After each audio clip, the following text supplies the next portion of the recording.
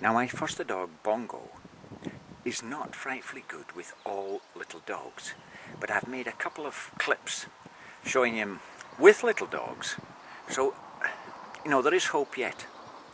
I think he would have to be sort of tested if he was going to live with a little dog, but it ain't all little dogs he hates.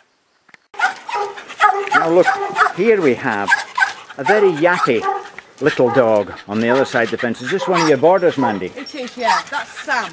Oh, that's Sam. That one. Bongo. Bongo, come here. Come on. Come on. Have a look at this. Well, I mean, I don't think he's interested in that at all. What would you say, Mandy? No. Bongo. Bongo, have another look. Have another look.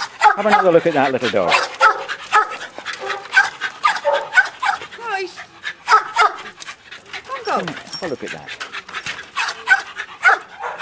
I would say he was completely disinterested in that. Well, we're in the shop today, and Viv has a nice little dog here. Bongo is supposed to be not too friendly with little dogs, but look, this one's quite acceptable. This is Tigger.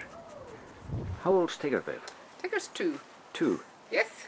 Oh, he's quite lively, eh? He is, he's very lively. There you go, he Look, likes Bongo. there you are. I think Bongo likes him too.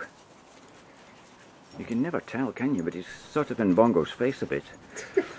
Sort of ignoring him, so that's good. Yeah, so that's quite good. Oh well, yeah. That's the result. It's a good result, isn't it, Tigger? Eh? That's a clever boy then.